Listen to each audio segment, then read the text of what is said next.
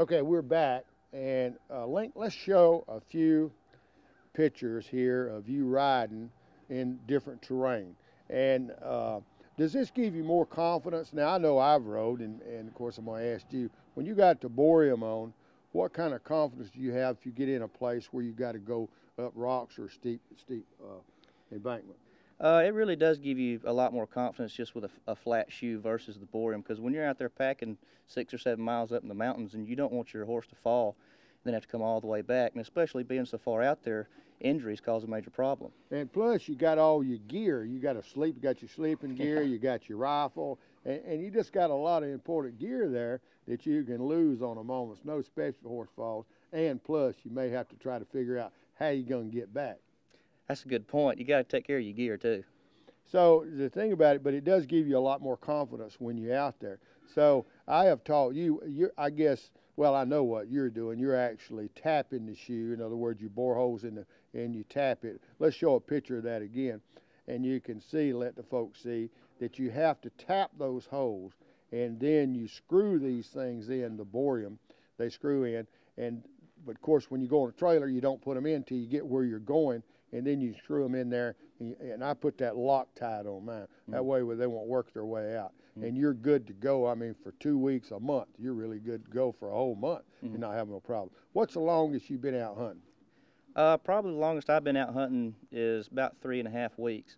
And being a farrier myself, it's easy to keep the shoes on, but once you're out there in the woods, there's no possible way you can actually put Boreum on your horse's shoes. So actually tapping the holes, I'll carry a few extra studs with me, and if one does decide to come out, you just screw it right back in. You know, what I'm going to do here, Link, we came up here at the Research Center, and I'm going to show a shot of that, of actually instead of having a spare tire, and a lot of people don't know what a spare tire is. Spare tire is when you got an extra shoe, but you got to be able to nail it on. But if you get a loose shoe, we've come up, this young man built this, and Dave, and he came up with a great idea. And any horse owner, anybody that can't shoe, can put this on, but you kind of got to train them how to wrap it. So we're going to show a picture of that, actual wrapping the foot with this. And all you need is a pair of little surgical gloves and this little pack.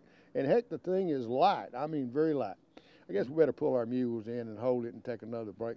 I'm telling you what, it's just, it's a wonderful day. We're having a great time here right here on Horseshoen Time. Pull them mules in, go by the refrigerator, get yourself a king-size Coca-Cola. We're going to be right back. Sometimes these things are a little hard, like, to get in. I wanted to screw them in, and kind of you got to back off. But once you get it done, you put a little Loctite on it before you screw it in. There's two that goes on the toe. I want to get a couple of these in and give the guys out there a chance to see this. And one goes on each heel, and then you want two on the toe.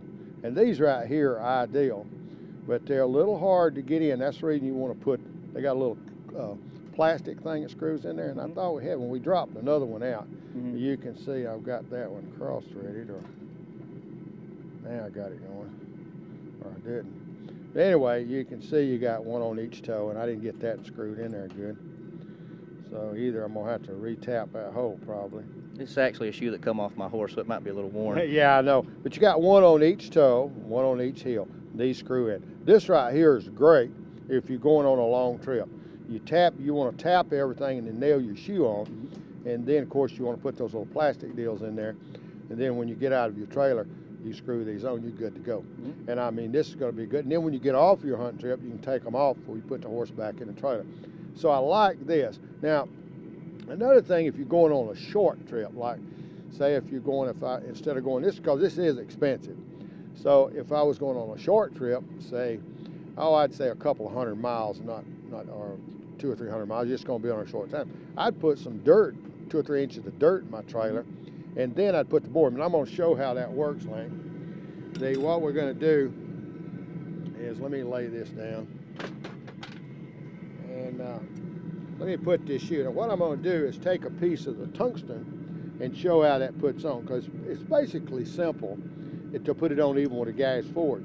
Now a lot of guys will use a torch to do it, but acetylene is very expensive. This is the most inexpensive. But you want to shape your shoe gang. Now the farrier wants to shape it and get it just level and ready to go on the foot before you put this on, because that's very difficult to do. And while I'm heating this shoe, We're going to take a short break, and we'll be back, and we'll put this on for you, show you how it works. Hang with us.